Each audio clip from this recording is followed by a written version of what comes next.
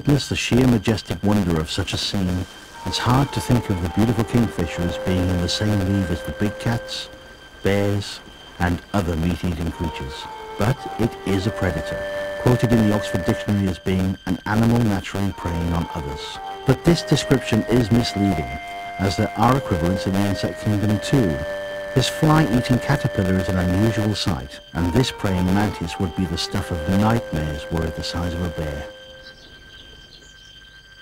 The food chain shows no mercy, however, and as the larger civet feeds on insects, it and its family members become the food of even larger animals, such as the North American badger.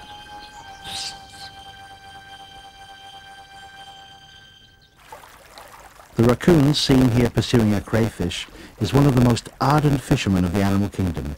Its tactile dexterity is far superior to any other animal, including man. Its unique control of its digits allowing even the most elusive of prey very little chance of escape.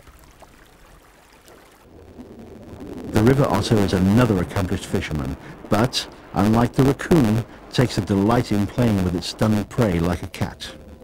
For all their charm, the otter and the raccoon are still predators, feeding on smaller animals, as is indeed the grey whale, which travels the ocean scooping up a soup of small crustaceans called krill as its staple diet. It's not very dramatic, but still predation. Throughout the ages, owls have been described as wise, and consequently have adopted a scholastic image among humans, but these eyes miss nothing, and even the smallest animal can fall prey equally to these claws as to those of an eagle.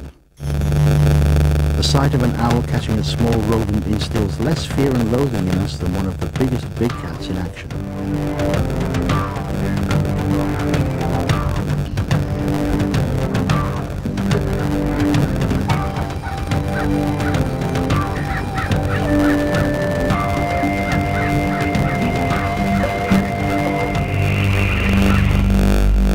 But it must be remembered that without death there can be no life.